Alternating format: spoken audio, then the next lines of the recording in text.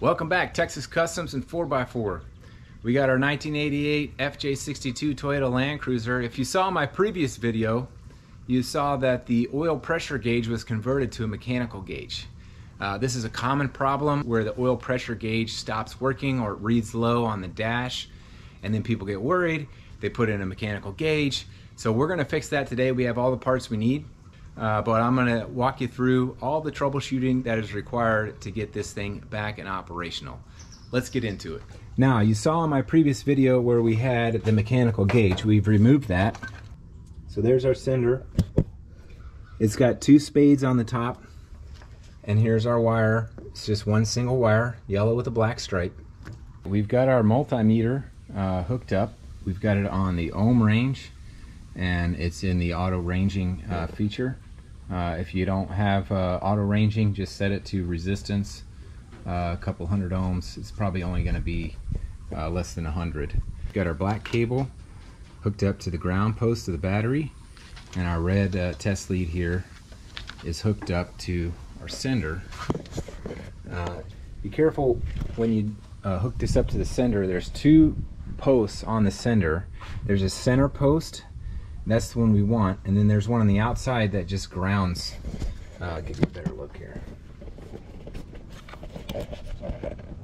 You can see there's the outside one that grounds over here, and then the center one. So we're going to hook it up to the center one, and right now with the engine off, you can see it's an open circuit, so it's overload.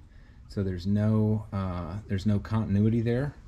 And then we're going to go ahead and fire up the cruiser here and see what resistance level that thing reads.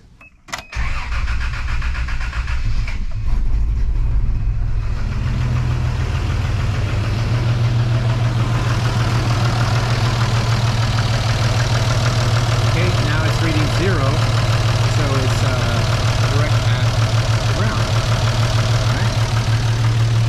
we have a new sender, so we know this is a good sender.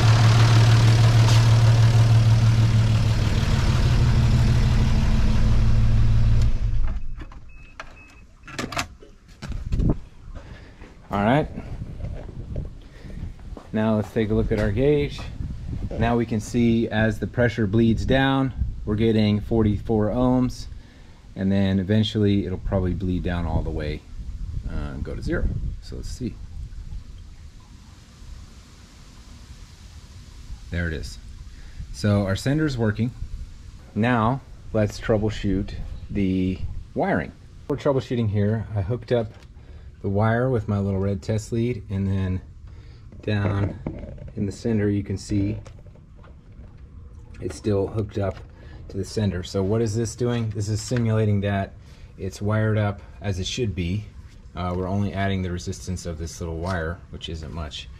And I want to show you guys what it's doing on the dash. So here we have our oil pressure.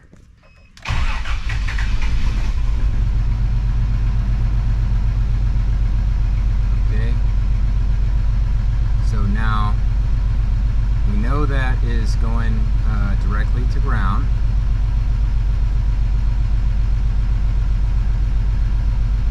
And you can see it did raise up a little bit on the gauge, but not all the way. Okay.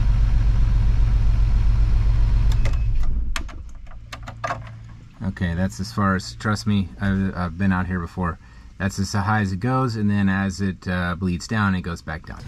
Okay, now I have this sender lead hooked up directly to ground. Caution, caution.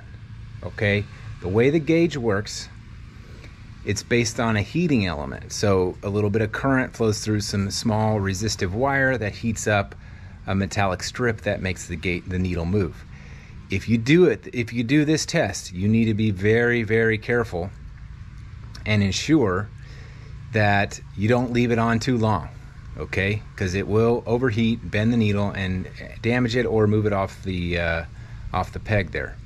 Now, a lot of times what happens is the sender breaks, and this thing allows too much current to go through. and then it can damage the needle, or it bends the range in which the needle moves off the scale. Okay, so now we have it hooked up. We should be able to turn the key to the run position and see what the needle does. Okay, let's try that now. We have the jumper lead connected directly to ground, and let's see what happens.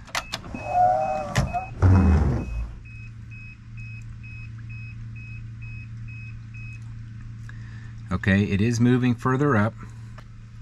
Okay, so we know our wiring is intact. So that's what that test tells us, that the wiring to the lead is intact.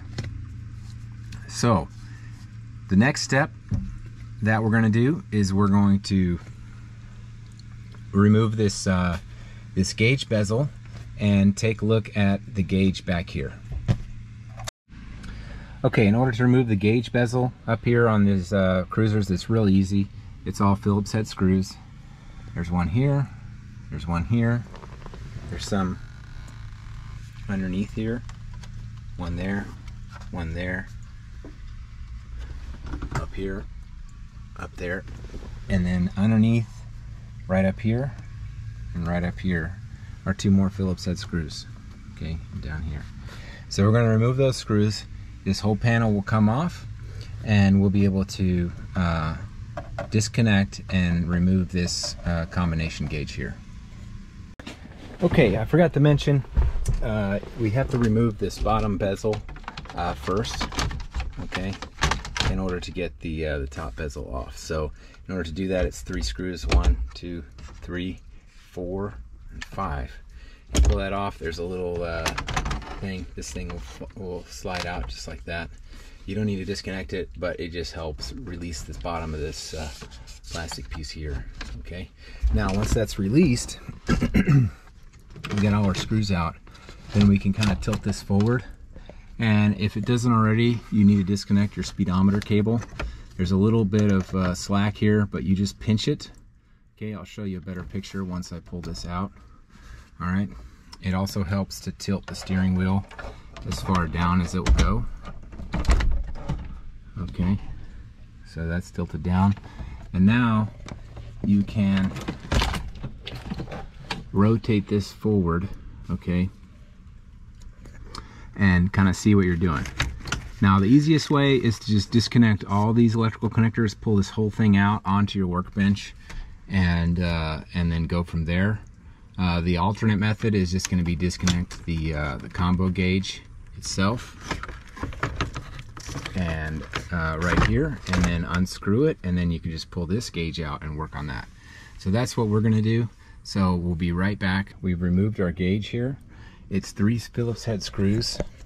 Pinch your little connector, pull that out, and now your combo gauge is removed. All right, now we're going to take this into the workbench, and we're going to test the gauge element. And you can already see that if I turn mine like this, the needle's moving. So I'm not pretty sure. In fact, I know this gauge element is broken. We're here on the workbench with our gauge. We're going to take it apart. We're going to need a 7mm socket. You could use your pliers if you really needed to, but 7mm socket, a really small pair of fine needle nose pliers, and we already know that the gauge is bad, so I ordered a used one from cruiserparts.net, I believe. Alright, we ordered our replacement gauge from Cruiser Parts LLC. They have a good selection of used Land Cruiser parts. Let's pull the old one out, and then we'll compare. Alright, so if the old one, take our 7mm wrench, it's right over here. Undo these 2 screws. We're also going to need to remove these 3 Phillips head screws on the bezel. Our Phillips. Loosen those up.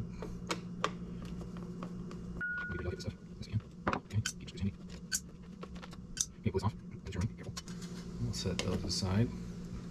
Alright, and we're going to unscrew our old pressure gauge here. pull our old gauge out. So you can see with our old gauge, we have the resistive wire in here that goes around this metal strip.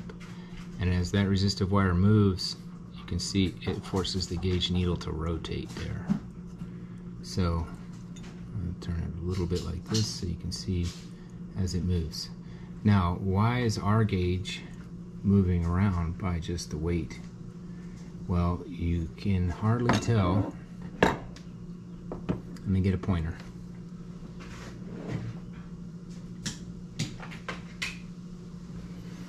So if you see this area right here, this needle, this little metallic strip here is actually fractured and broken. So, you know, and why is it that way? Because I was messing with it and I broke it. So don't do that, okay? The only thing holding it together is the wire. Okay, now, if you have a problem with yours, or you buy a replacement, like this, mine came and the needle was way down here below. So when it heats up, it's gonna raise up, and a lot of people complain because it only reaches this far. It'll only reach like the bottom line, so they think they have a low oil pressure when they don't. It's just the gauge itself. So what you can do is you take your pliers, a little needle nose pliers, and very, very gently, okay? Now, there's two sides to this metal strip. Okay, there's the side that doesn't have any wrapping on it, and the side that has the wrapping. The side with the wrapping is extremely fragile and probably brittle from years of being heated and cooled. The other side is a little more durable, but still fragile. And so what you're going to do is you're going to reach in here with your pliers, and you're going to bend it, okay, like this, okay, so that you start out with the needle a little closer to the low mark. You know, just use caution when you're working on this thing. You're just trying to tune the needle a little bit, and then as it heats up, it will move the needle. Okay, so I like where I have it now.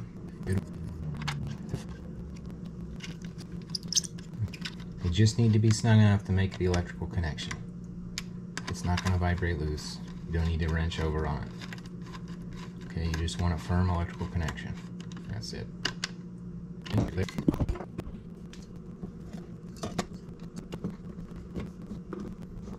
Okay, we're all reassembled and we're ready to put it back in the truck. Okay, we're back. We've installed our screws, 3 screws. We need to hook up our electrical plug, so we'll plug that in. Okay, and now when we reinstall this this dash, we got to hook up the speed out cable. Okay, so if you need some extra room, you can pull some out, and you can see here, you just squeeze this to remove it, and then when you push it on, it should just snap on. Okay, I've removed this and put it back in several times, and it's all worked fine. And then you can see over here, it's just got this little groove, so when you put it in, it should snap right on. Okay, so we're going to go ahead and do that. We'll put the dash back in, just in place before we put the screws in, and let's test it out and see how we did. Everything's connected, the speedo's connected, and the gauge sender and the wiring is connected. So now we should be able to